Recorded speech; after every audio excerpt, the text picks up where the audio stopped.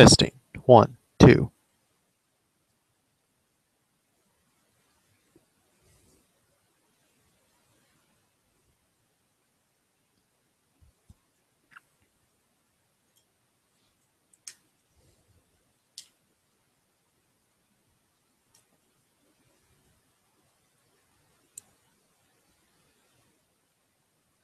Do I not have sound?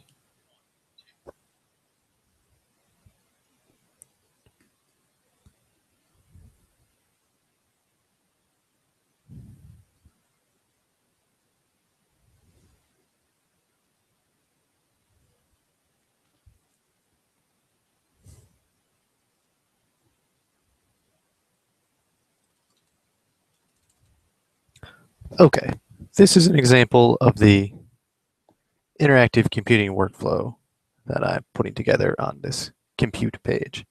So we're just gonna, this is assuming you already have everything installed, tmux, ipython, slimux, vim, all that good stuff. And I'm not gonna walk through the exact commands I'm doing for everything, just going to show you some of the power that we have in this situation, just to get you familiar with what you can do. So first, let's get going with some proper directory somewhere. Let's do that.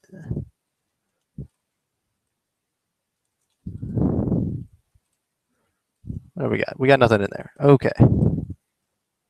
Let's go to proj/compute demo like we do. All right. Now over here on the left, I'm going to start a new IPython session. And that's going to be among the last time you see me actually type anything over there.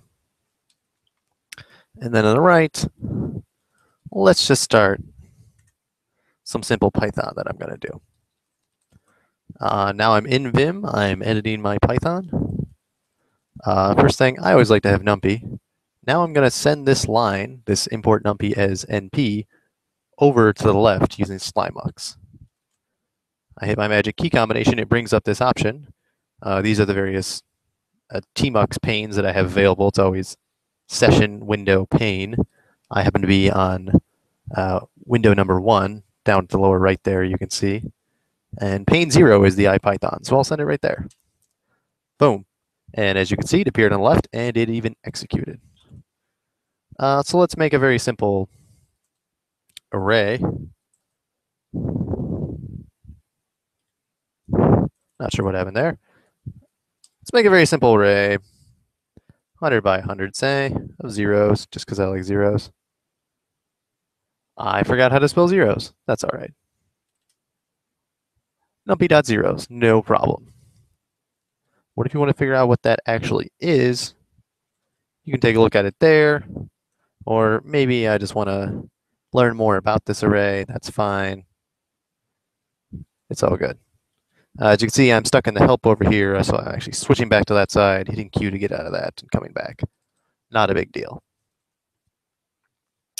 Let's do something more interesting, though.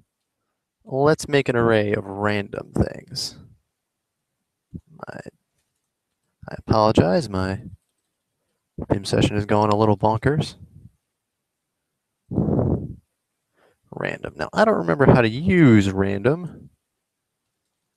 So I'm going to ask Python how the heck I do that. So that doesn't actually give me the array. And I'm just going to run a quick test over here. Sometimes I do that. 10, 10. Will that give me an array? No. Random.rand. Oh gosh. Randint? Is that what I want? Yeah, .randint. Maybe. What is rand? Yes, okay. So this will give me random numbers in the shape that I want, which unfortunately is not in the standard numpy style with the brackets, but that's okay. We'll still be fine. I have Jedi Vim installed, so it kind of already knows some of the things I want to do. That's what this oddity going on here is. but that's okay. So now I have a random array. Well, that's kind of cool. How do I actually take a look at the array? That's something that I might actually want to do. Let's go over and look at something else. Let's try to search on that. I don't remember how to do that. I think it's Pylab, heat plot.